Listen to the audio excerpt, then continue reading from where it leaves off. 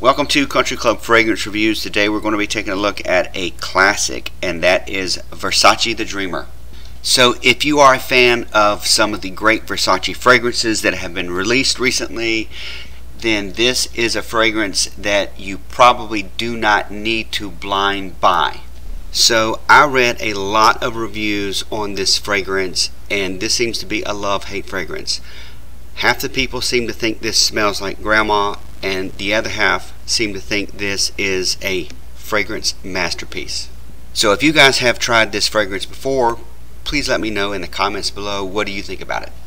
So if you ever take a look at this fragrance on Fragrantica, you will see that there are two versions. You have the original version, which came out in 1996, and then they also have a new reformulated version on their website that lists the release date as 2010. In addition to that, they both have completely separate note breakdowns. So if you take a look at the presentation, you will see that it has the iconic Medusa head on the front of the bottle. It does not have a cap. It's basically a built-in cap, and I'll be honest with you, it's really not the best sprayer that I have. This is a fairly cool looking bottle design.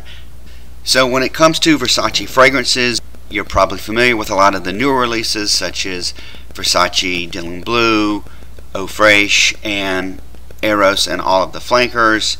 I will tell you that the Dreamer is absolutely nothing like any of the new releases by Versace. This is a completely standalone fragrance, and it smells nothing like any of the newer releases. So when I first spray this on, I get a very light citrus along with a lot of herbal and floral notes. After about 20 or 30 seconds, the scent starts to develop into a very heavy coumarin note. So if you're not familiar with coumarin, it is a hay-like scent with a little bit of vanilla mixed in. While that coumarin note is very heavy with a little bit of sweetness with the vanilla underneath, there is still a lot of lavender and herbal notes like sage and tarragon that also seem to be present. This definitely has an old school vibe to it, and it is definitely not a modern smelling fragrance, at least to my nose.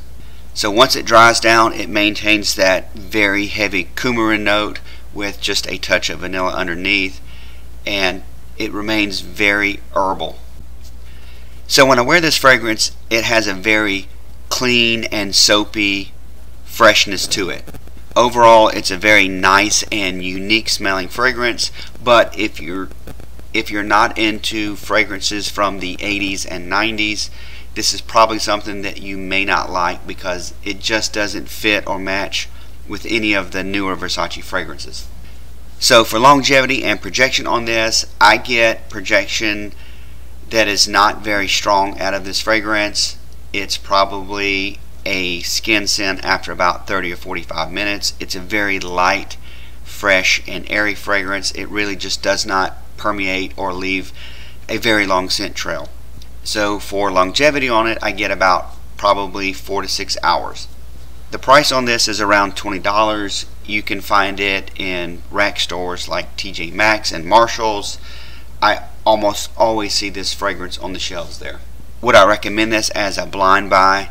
Look, if you're walking through one of those stores and you have $20 burning a hole in your pocket and you're looking for a classic fragrance and you are into perfumery and you want to see how this scent develops and smells, yes, probably something that would interest you. If you're just looking to spend $20 on a great smelling fragrance, this may or may not be for you, especially if you are in the younger crowd.